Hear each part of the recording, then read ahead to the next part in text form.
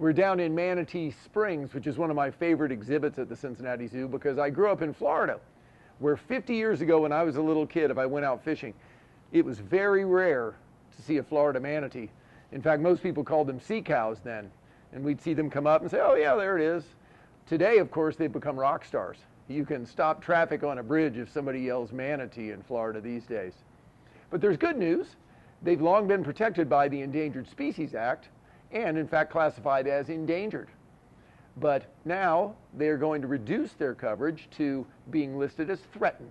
Now they'll still have protection, but the reason this is good news is it means there are a lot more manatees than there were years ago.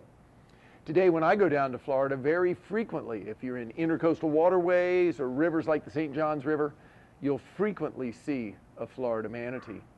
Now hopefully that protection will still be enough and their numbers will stay steady or even continue to grow because they do get into trouble. In fact, that's why we have a manatee program here at the Cincinnati Zoo.